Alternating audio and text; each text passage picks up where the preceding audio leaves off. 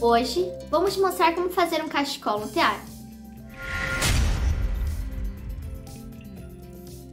Primeiro nós pegamos duas cipas de 31 centímetros e dois pedaços de madeira com 7 centímetros. Depois, a gente pregou as cipas nos pedaços de madeira. A gente pregou duas fileiras de 19 pregos com 1,5 cm de distância entre eles. Depois, a gente colocou um prego na lateral para prender a lã depois de cada volta. Você pode fazer outros modelos de tear com diferentes tamanhos e espaçamento entre os pregos. Agora, a Duda vai mostrar para vocês como fazer um cachecol no tear. Bom pessoal, eu sou a Duda Fergus e como vocês já aprenderam a fazer o tear, bora aprender a fazer o cachecol no tear? Vem comigo! E bora para a lista de materiais para fazer o nosso cachecol? Primeiro vamos precisar de um tear, esse eu herdei da minha avó, uma lã da sua cor da sua preferência e uma trena ou uma régua que tenha 35 centímetros. E bora fazer o nosso cachecol?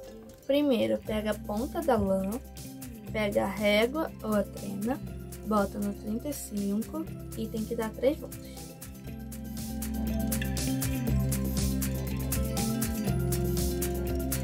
A terceira volta, pega a tesoura e corta.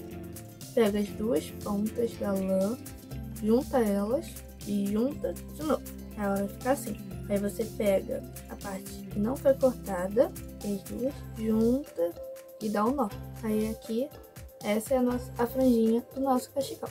Dependendo da largura que você quer esse cachecol, você tem que fazer a quantidade da franjinha.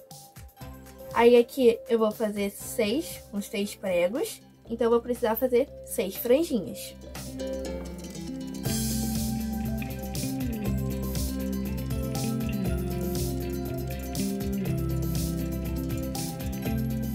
Agora que já temos nossas 6 franjinhas, bora pro próximo passo. Você pega essas duas abinhas e bota uma em cada prego.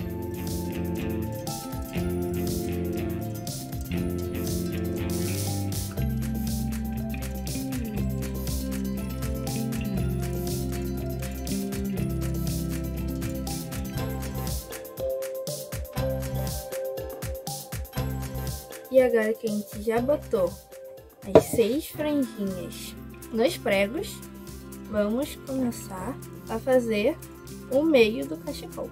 Deixa de lado um pedacinho e começa a fazer uns veizinhos. Aí, aqui na volta, depois de fazer todas as vezes, e começa a fazer o X, indo sempre ao contrário do que foi o primeiro. Você pega sempre a parte de baixo e passa para cima. E empurra.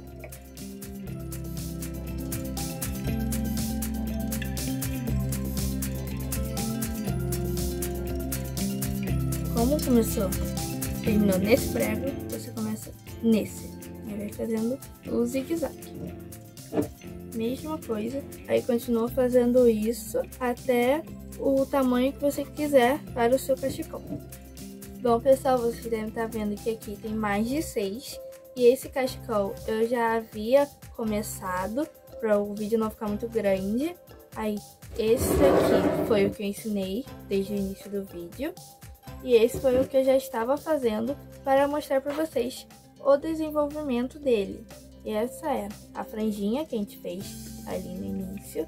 Ela fica assim. E aqui nesse cachecol de 10 pregos, eu vou mostrar um meio para vocês. Fica assim. Então, pessoal, esse foi o tamanho que eu escolhi. Mas, claro, você pode escolher menor ou maior. E bora finalizar? Aí, você pega aquela mesma franjinha que a gente fez no início. Aí faz de novo ela, no final. Aí eu já deixei separadinho os 10. Você abre um pouco com o dedo. Bota essa partezinha aqui. E dentro desse buraquinho aqui, você enfia a franjinha e puxa. E é assim.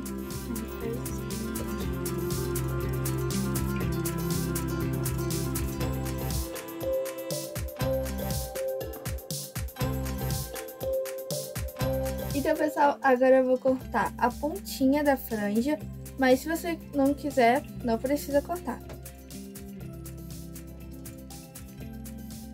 Esse é o resultado final do nosso cachecol. Se você gostou desse vídeo, você pode ver essa playlist com outras oficinas tutoriais que a gente fez. Tchau!